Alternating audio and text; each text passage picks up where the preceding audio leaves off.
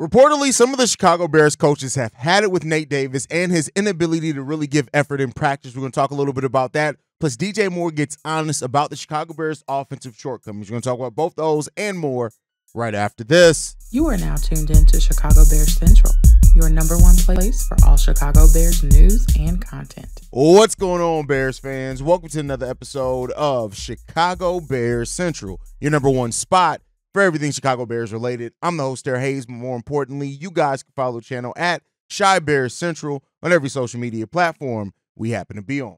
With that being said, let's go ahead and get into this content for today. I want to start off with this from Adam Hogue. He says this directly in regard to starting right guard Nate Davis, saying this: since training camp started, it's been a disaster. Nate Davis is probably not only a huge national story, but locally, it's been a big story for the last 2 years. He doesn't like to practice. The Bears are frustrated with him not practicing. I think he was going to lose that starting job at right guard to Ryan Bates, but Ryan Bates got hurt. And last week, actually, Ryan Bates out-snapped Nate Davis in the opener in the rotation, but then Ryan Bates suffered another injury this week in practice, and he's now on IR. So Nate Davis is out there by default. They got nobody else there to put in, even though I don't think they want to play him. The interior of the offensive line is probably the least sexy thing to talk about when it comes to football, but right now for the Bears, it's their biggest problem. That is a lot to unpack there. And this is things that we heard. We talked about it last season around Nate Davis before we ended up finding out about the tragedy that happened with him and his family, is that reportedly Nate Davis just didn't like to practice. That as a veteran, he's just somebody who didn't like to practice. But then things started turning around this season, right? He was initially not healthy to start training camp. Then he had a month straight leading into the Bears, preseason, and as far as him being healthy and performing out there. And now it just seems like it's a continued problem. We talked last week, when we looked at that metric that was used as far as, each snap that Nate Davis played, and how he had some that he excelled on, some that were mid, but then he had some absolutely that he got blown up on. And, to hear from Adam Hogue, who, take it with a grain of salt, through every insider, I just want to throw that out there, every single insider in every sport, take everything they say with a grain of salt, but, he is somebody who is connected with the Bears, and to hear that if there's even any inkling that, hey, Nate Davis, they don't even want to play him if they didn't have to. Right now, he's out there playing because he has to play. That is something that really stands out, I think, loud there when you look at somebody who needs to be trying to perform and give you something out there. So, at the end of the day, Nate Davis and his performance out there leaves a lot to be desired. Now, is he the only thing out there? No. The Bears' offensive line as a whole, Coleman Shelton hasn't been great for the Bears either. I don't care what the PFF grade said for week 2 for him. He has not been the best out there, especially not the way that he looked in preseason and not what you expect from a starting center. Yeah, he's been better, right, than what we've had the last few years, but it doesn't take much to be better. That still doesn't put you in a place where being great, right? And that's what you're also looking at from this Bears team. So all those things included right now, where it sits with Nate Davis, where it sits with the Chicago Bears, is that you want him to be better. The Bears may be looking to upgrade that position sooner rather than later. When you look at it, 3 years, $30 million guaranteed from the Chicago Bears when we signed him in 2023. And of that, we haven't gotten a lot of nothing. And, it ultimately comes down to Ryan Poles has to be better at evaluating the offensive line. And while I know it's turned into a meme or whatever to say, and a lot of people say things about, Nate Davis and Ryan Poles' inability to really evaluate offensive linemen, now even Bears fans going on to say, well, he's getting linemen that performed like he did. There's a reason why he didn't make it far as far as an offensive lineman. I'm not about to get into all that. I really don't care about how Ryan Poles was an offensive lineman or not. At this point, I care about how, as a GM, how he's going out there and trying to fix this offensive line. And we keep talking about ifs. And at some point, it needs to change from an if. If Ryan Poles is going to go out there and try to find an upgrade for the offensive line, if Ryan Poles is going to go out there and spend draft assets to do it. I'm not saying that he needs to just spin the farm to bring in an offensive lineman. Not saying that at all, but we need more from him, period. We need more. And if we're not going to get it from him, listen, that brings its own thing. It's going to be its own, storyline over the course of the season. Another Chicago Bears season and another young quarterback that is getting attacked in an offense now that is being held back in a lot of parts due to its offensive line. We need to perform better. And if we're not, It's going to be just continue to go down to hell for the Chicago Bears. There's no sign of this thing improving. The talent that we have in-house, right? Unless Karen Amagaje is all of a sudden ready and is going to be a stud for the Chicago Bears. He's still not, well, he wasn't on the injury report last week, but we'll see what happens there. Something has to give. We have to get better talent on that offensive line. That just is what it is. And if we aren't getting it, it's going to be a complete shit show for the Chicago Bears. We need better. We deserve better from them. And until we get it, it is going to be ugly. Period. We need better. We deserve better. Hell, Caleb Williams deserves better. The talent that you put on this team deserves better. Does that mean that it's all on Nate Davis? No. And I saw an article as well asking or saying that Nate Davis is starting to become a scapegoat for the offense and Caleb Williams' problems. No, it's not. Because if you're being fair in your evaluation, two things can be true at the same time. Nate Davis can be absolute shit, but we still got things that we need to work on and improve. So, no, it's not about making any one thing or aspect the scapegoat. That includes Caleb Williams. It's not just Caleb Williams. It's not just Shane Waldron. It's not just Nate Davis in the interior offensive line. It's a combination of all these things going on, right? Caleb Williams got the ball out there pretty quickly, right? So even with the pressure that the Bears have, and to make no mistake about it, there are a lot of pressures. 42 pressures overall did the Chicago Bears have in that game. That sucks. You need more time than, I would say more time than that, but yeah, a quarterback should not have to be under pressure. But even though Caleb Williams got the ball out quickly and he made decisions quickly, like, it's a rookie quarterback. You're going to need the time to develop and things like that. So overall, this team has to start improving. And even hearing from DJ Moore in regards to the offense saying this, the defense is connected. They go out there, they get 3 and outs, and we struggle to keep the ball moving. We struggle to keep the ball moving. With the talent that we have on this team, we struggle to keep the ball moving. Like I said, it's everything in this. And I've seen some people who say, oh, well, it's not really Shane Waldron. No, Shane Waldron's play calling is a part of this as well. Overall, right now, I knew, and I've been saying it, right? If you guys have been listening to Chicago Bears Central, watching us on YouTube for a while, you've been hearing me say, I did not expect this offense to look like a perfect, well-oiled machine until the bye week. Maybe, and that's damn near halfway through the season, right? Week 7, week 8. That's when I want this team to just be firing on all cylinders.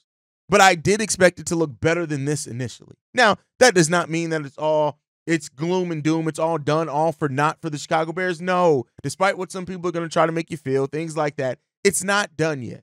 It's not done. But this Bears team needs to start showing signs of getting this offense the fuck together, because if it does not, it's going to be an ugly season, and we deserve more than that. Now, that doesn't mean we're going to get it, right? It would be just like a Chicago Bears season to come in after spending so much money on money and assets to bring in talent to this team, to then have an offense that is absolutely trash. The Bears right now, through the first 2 weeks, have 353 yards of total offense. That is the 4th lowest in the Super Bowl era. We're talking about longer than most of us have been alive. It's right now the Chicago Bears offense isn't generational. Like we hope Caleb Williams to be, not generationally good. We have a generationally bad offense through the first 2 weeks of the season. That's just facts.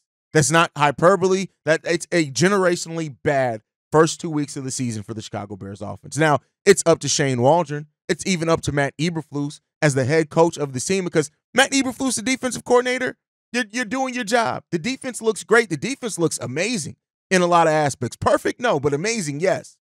But at Matt Eberflus as the head coach, there is so much left to be desired with this team. And as the head coach, you are responsible for every single facet of this team. The offense, the defense, the special teams, the rotations. You are responsible for that. Yes, you delegated some to your position coaches and to your coordinators, as every head coach does, but it's still ultimately, it comes down to you.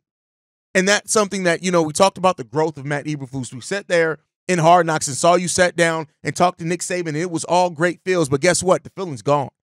The feeling is gone. And that just is what it is. The feeling is gone. Now you got to try to restore. You got to try to show us something. I said it before. I'm in my show me era when it comes to the Chicago Bears. You're going to have to show me, right? Yeah, you got tons of potential, but not a damn thing was won on paper. Not a single team has won anything on paper. Being good on paper is one thing. Having talent on paper is one thing. Hell, going out and getting your number 1 overall pick in Caleb Williams and getting Rome Odunze in the same draft is one thing. But it all doesn't mean shit if we're seeing results like this on the football field. We have to be better in execution. We have to be better at utilizing our weapons. We have to be better in just every facet of what we're doing out there right now, because guess what? It's a shitty situation right now. That's what it's looking like, a porta potty out there. It's real shitty and funky. That's where it is right now for the Chicago Bears. And this is not going to be good if it continues to go down this path. It's not going to be good. And if we want to get in a place of being better, hey, everybody got to take their lumps. Everybody got to take their responsibility for their aspect of where this team is, and you have to be better. You have to be better. Caleb Williams was blitzed 41.7% of the time. 41.7% of the time.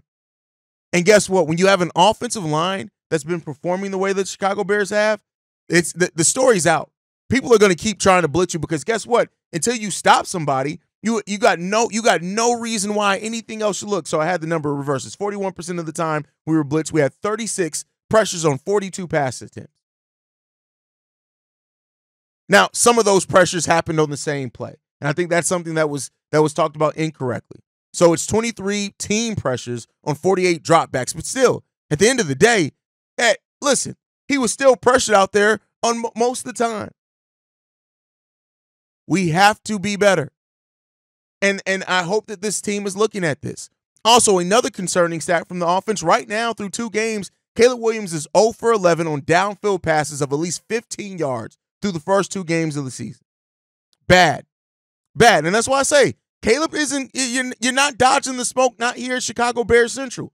0 for 11, you have connected on no down the field passes. That is why when people who are critiquing Caleb Williams and they say, well, hell, can he make a pass outside of 5 feet? Weren't we having that same conversation? Bears fans are tired about talking about the same shit and having the same things to judge about this team. Now, everything isn't bad, right? Let me be clear. Everything is not all doom and gloom. I want to be clear. I'm pissed off as a Bears fan, and hopefully, this provides a level of therapy. I'll start being back to more optimistic and focusing on next week's game on tomorrow's daily episode. But as of right now, I'm pissed because, and not pissed in the sense of like being unreasonably pissed. I understood there was going to be some struggles from Caleb Williams as a rookie. I tried to prepare you guys that Caleb Williams wasn't going to step on the field and day one look generational. It wasn't going to be that. But we have, our wide receivers can perform better. Our running backs can perform better. And the Bears overall have to look at some things that they really want to change about this team. But the great thing that we have, the defense is real. This defense is legit. This is going to be a top 5 defense in the NFL this season. I have no doubts about it. I say, especially when you look at the way that they adjust, a defense that can adjust in the second half and make the adjustments that the Bears have at the consistency in which they've done it, that's a sign of a great defense. How do you learn from whatever mistakes, or not even necessarily mistakes, just how do you learn to take away from what a team was doing well in the first half of games? The Chicago Bears, they have that part down pat. They have that part down pat. But they got to start looking at some things we need to change, and that's what it brings us to next. What needs to change for the Chicago Bears? A lot of it's some of the same thing. Yeah, we want better production from our offensive line. Ryan Poles got to get on the phones. If this offensive line, I said week 3, if we look as bad as what we have in week 3 again on that offensive side of the ball, we got to do something. I would be extremely surprised if Ryan Poles doesn't try to find something to do for this team. Now, that doesn't mean it's going to happen. I would just be surprised if it doesn't. Then also, better use of her personnel. More under center. I would love to see more under center, especially to establish that run game. We have to establish the run game. Whether you some people look at Khalil Herbert as a better running back. Some people say DeAndre Swift as a dual threat running back is better. I don't care. Use both their asses. We need to rely on our run game a little bit more. A solid run game is a young quarterback's best friend. We need to be in the defense, but we got the defense aspect. We need to do better at establishing the run game. We have to. What do you have? The 3-headed monster that you have down there in Khalil Herbert, DeAndre Swift, and then you got Roschon Johnson as well, who can be a bruiser for you. Hell, Roschon Johnson wants contact. Use those guys. Double down on using the talent that you have here. And if you're not going to do it, what the fuck are you doing with it? If you're not going to use Khalil Herbert, trade him. Go out and use Khalil Herbert. Use how good he is. Go out there and get you some offensive help. If you're not going to use him. Otherwise, run his ass. Run him. Him and DeAndre Swift, run him. Utilize them in the passing game. Use your tight ends. So good in the second half of the game, you realize you have one of the best tight ends in the game of football in Cole Kmet. Use them more. Go and use them more. Be better. Be smarter. Be this offensive coordinator, this dynamic, creative offensive coordinator that you were supposed to bring here to Chicago. Can you be that for us? That's what we need from this team. We need to make adjustments. I'm glad that you set Velus Jones' ass down, but we got more things that need to be adjusted. Is Matt Eberflus and Ryan Poles ready to make the tough decisions? Is this coaching staff ready to make the tough decision? Shane Waldron can talk all day about needing to get this team in rhythm and XYZ. You're not doing it. Go out and find a way to do it. And if you're not, get off the fucking seat. We got to be better. We got to be better. Now, I was so frustrated yesterday. That's why Bobby was on the daily with me. I literally reached out to Bobby and I said, Bobby, I can't do the show alone today. I can't. Because it literally, yesterday's show would have literally just been me yelling at the screen. And that's not good entertainment. That's not good podcasting. That's not good content creation. But one of the things that I do like to do on Mondays is play the voicemails that you guys left from the game. It's Tuesday, but we're going to get into some of those. This one's from Darius. What's going on, man? Darius from Dallas here. This shit look familiar, don't it, fellas? A lot of lateral throws, not a lot of vertical attacking down the field. Offensive line is absolutely trash. Why y'all? I'm not gonna say y'all because I don't know who was exactly high on him or not. But Braxton Jones is trash. I would like for y'all to quit saying that he's good. He's just not. He's just simply not. And Haize, I just got to disagree with you on that, man. I tried to be open-minded about it, but Braxton Jones is just absolute trash. So is Coleman Shelton, and we're falling into that same Chicago Bears pattern. There's no wonder we haven't had a winning quarterback since Jay Cutler, and before that we didn't have one since Sid Luckman, because we go through the same bullshit. We don't value offensive line, because all of our money doesn't go to offensive line. All our money goes to fucking defense every fucking time, every year. We bring these quarterbacks in there. We don't invest any serious resources to offensive line other than Darnell Wright. We haven't really invested in anything because Nate Davis is obviously a bad pickup. We do the same shit, and then the quarterback comes in here. He's running for his life. He gets his ass sacked. And then we call him a bust, and we send him out, and we start the cycle all over again. This is an organizational issue. This is an organizational issue. This is a pattern, guys. This is what we do. This is what we have done since I've been alive. We don't value offensive line. We don't put our resources in the offensive line. But what do we go do? Get all these goddamn defensive players all the time. It's got to be the McCaskies that are influencing this shit, man. Because it's the same. No matter what GM we got, it's the same thing. You bring a goddamn quarterback in there. He's got talent. He's got potential. And we don't give him an offensive line. And that goes back to what I was saying before with the draft. Fuck Keenan Allen. Fuck Roma Dunze. I would have been cool with running it with DJ Moore, Tyler Scott, a badass offensive lineman. We could have got CJ Latham that Tennessee picked up. That kid's looking like a fucking stud. And then we could have got another guy in free agency instead of Keenan Allen. What if we could have got Trent Williams with that Keenan Allen money? We're never going to be good until we start taking this fucking offensive line development seriously. Stop just focusing on defense. Stop being infatuated with the bells and whistles and focus on that fucking offensive line. We're following the same goddamn pattern all over again. Y'all are going to be saying this kid's a bust just like you did with Justin. Texas up, bear down. All right, Darius. Listen, I'm not even going to try to defend anything on this offensive line. I've said it before. As far as Braxton, I never said that Braxton's great. I just said that he's not terrible. And up until this, I don't think that he has been. I think Braxton Jones has been an adequate lineman. Now, I think that everything is trash right now, and Braxton Jones, that's included, right? And you're right. An organizational issue. I'm glad that you kind of cleaned it up. You're like, well, we haven't invested serious assets. No, Darnell Wright was a serious investment. Even getting Nate Davis at $30 million guaranteed is a serious investment. The Nate Davis is just a bad investment. You made a seriously bad fucking investment, right? Darnell Wright looks like he's still good, right? I'm not down on Darnell Wright. I think overall we need better production. But you look at this offensive line for the Bears. Yeah, we got Kieran Amagaje late too. We invested some in that. We knew he was going to be a project, but he's by most estimations, even outside the Bears, projected to at some point be a starter, right? Okay, cool. But at this point, And the thing is, we built the team backwards. We built the team backwards. A lot of teams, let me not say all, but a lot of teams, they go out and they build up their offensive line. Once they feel solid about their offensive line, if they realize, hey, this offensive line solid, let's start making a change at quarterback, right?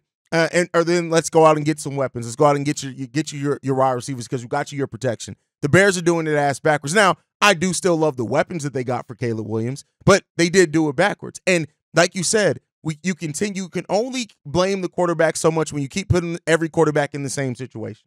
Every quarterback in the same situation. So listen, the Bears are now tied to Caleb. You have to fix this for Caleb Williams. Whatever Caleb's going to end up, let's say he does end up being just an okay quarterback. It doesn't matter. You need an offensive line. You need that regardless. You got to go out and invest in the offensive line.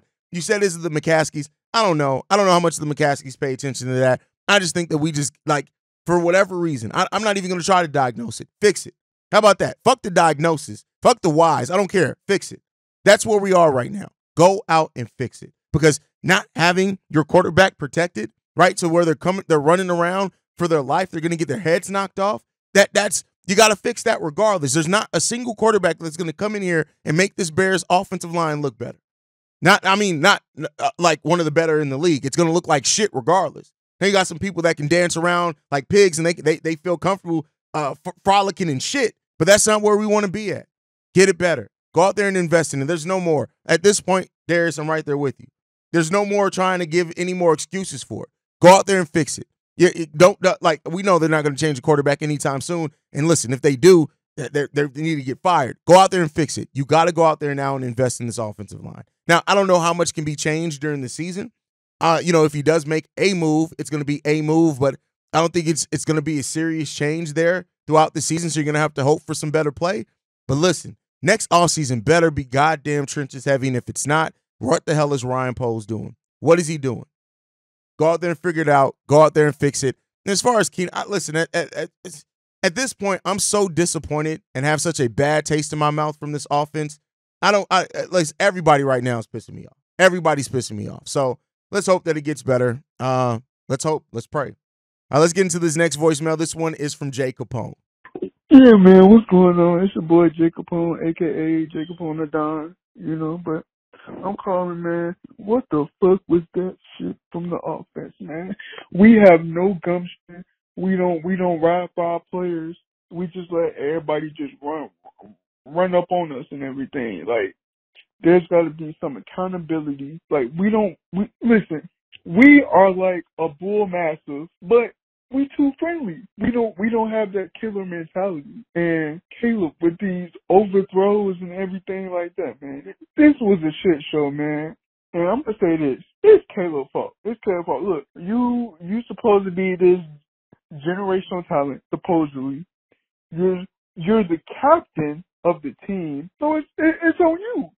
We blame Justin Fields when it wasn't Justin Fields' fault, so it's only right to say it's Caleb's fault. And all I gotta say is we better get our shit together next week because we go against the Colts and they looking pretty vulnerable. But shit, we ain't gonna be able to do nothing if we don't want to win. You gotta act like you want to win. Come on, like we didn't do hard not to just get embarrassed on national TV. Come on now. But shout out to the defense, man. I'm sorry for the defense, man. But some got to give, man. Move Tab to right guard. Shit, bring in Koran at the left guard. Shit, you ain't got nothing to lose because Nate Davis ain't doing shit. Coleman Shelton definitely ain't doing shit. But we got to stick with him until Ryan Bates come back. All I got to say is today, the power of the Black Panther has been stripped away. All I gotta say, man, shut up, bear down, man. But man, I'm disappointed, man. All right. Yeah, bro, I agree with you. That was shit. That was a terrible performance. It was bad all the way around. Every bit of it was bad. It was terrible. It was bad. It wasn't pretty. It didn't look good. That offensive line, that offense in the second half was atrocious. It started off solidly. I think we had a couple of good possessions there where it looked like the offense may actually be moving up and down the field this game, and then that was quickly torn away. This was trash, and it continues to be trash. And until we get better, it's going to continue to be trash as well. Get better. Go out there. Fix it. That's your job here, Ryan Poles. Fix it, because if we keep having performances like that, we're not just talking about a bad offense. Like I said earlier, we're talking about a generationally bad offense, right? That's what we're talking about, generationally bad. So we gotta get something better. You talk about the powers of the Black Panther has been stripped away. Hell, we never had them. We didn't even have them. We had hope. We had hope. That's all we fucking had was hope, and that's now stripped the hell away. You just stripped hope away. And what do hopeless Chicago Bears fans do? They get pissed off. Go out there and fix it. Guys, thank you for leaving those voicemails. Make sure you guys are following the channel at Shy Bears Central. You can send us any feedback, questions, comments, concerns, ChicagoBearsCentral@gmail.com. Lastly, if you want to leave a text message and our voicemail for the mailbag, the number to do so, 773-242-9336. We are the #1 spot for everything Chicago Bears related, but that's thanks to you guys. And like I like to end every episode on, Chi-Town up, but bear down. Love you guys. Peace, y'all. This has been a presentation of the Break Media.